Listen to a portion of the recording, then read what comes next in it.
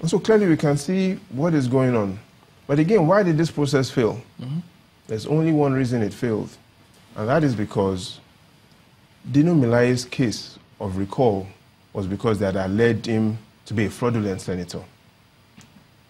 But the challenge is a fraudulent process was now being used to remove an alleged fraudulent. So were you able to establish, okay, because of the total number of petitions greater than the total number of votes actually cast to put them in there? Exactly. You know, Sigmund Freud, the father of psychoanalysis, says from error to error, we get to know the truth. In an election again in Kogi West, where less than 180,000 people came out to vote, we now have a recall process that has more than 180,000 people. Again, Dino Melaye, in the last election that brought him in, scored less than 50,000 votes in Kogi West. So he scored less than 50,000 votes. 180,000 people have come out. So what you have today is more than the people that voted for Dino, more than all the people that opposed Dino have signed a petition. So even if you combine those who opposed him, those who voted for him, and those who opposed him, still not up to get up to this.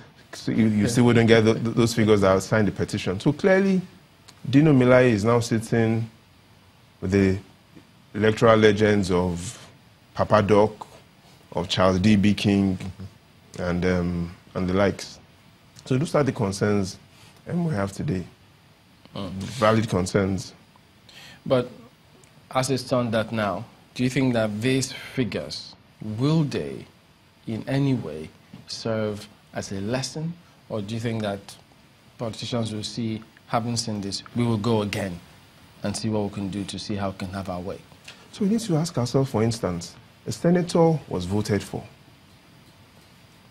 The process, the Constitution allows you to recall the senator, but the president was voted for as well. Can you recall the president? Can you recall your vice president? Can you recall your governor? Even though there are processes to go through if you have to go that way. Those ones will be via impeachment. Well, you get it, so but the two processes too, let me raise these questions. So in terms of equality, we look at all these electoral offices that requires that the only way you can get in there is through the ballot box.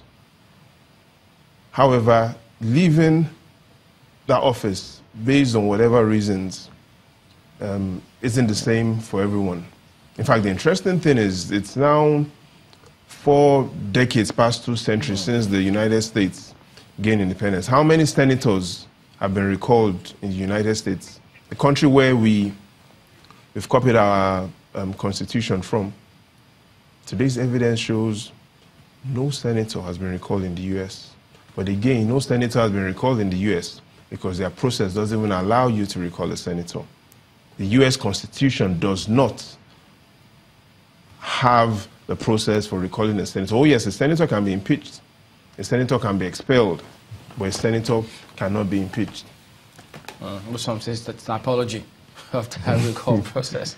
Well, we'll be back in a moment and conclude this. Don't go away.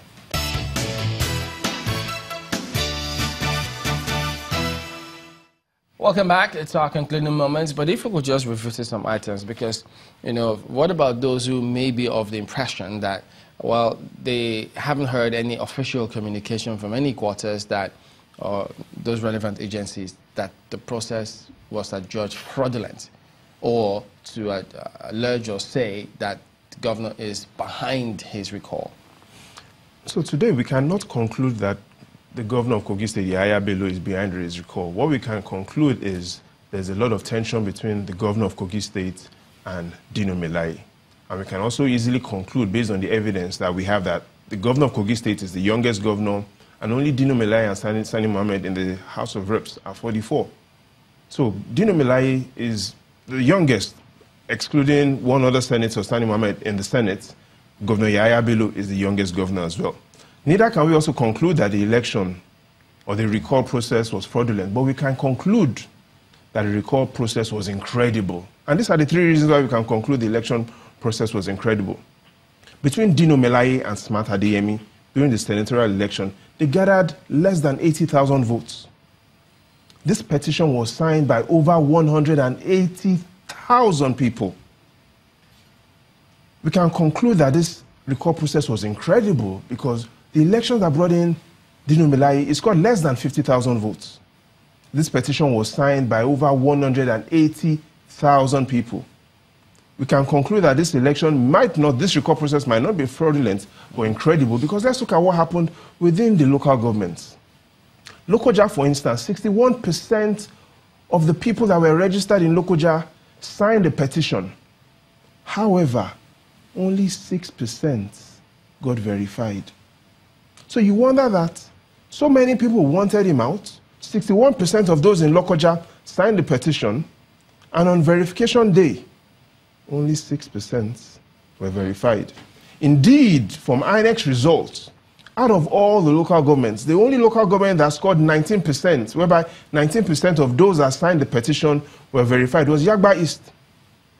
None of the local governments did you get up to half of those that signed the petition being verified. None got up to 40%, none got up to 30%. The highest was Yagba East, whereby only 19% of those that signed the petition came for verification. And so we should remember in the final analysis, just as Tom Sherwood said, that it's not voting that is democracy, it's the counting. And so, how do we count our votes?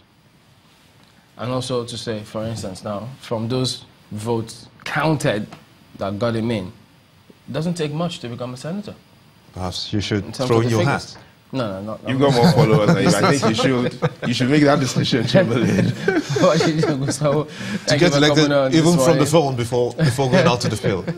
Well, I got that point, guys. What a day it's been, and what a week as well. Thank you all for watching.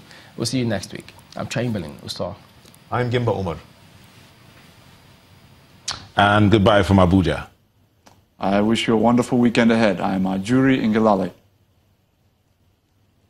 Views and opinions expressed by guests on this program are those of the maker and do not necessarily reflect the views, opinions, and endorsement of Channels Television.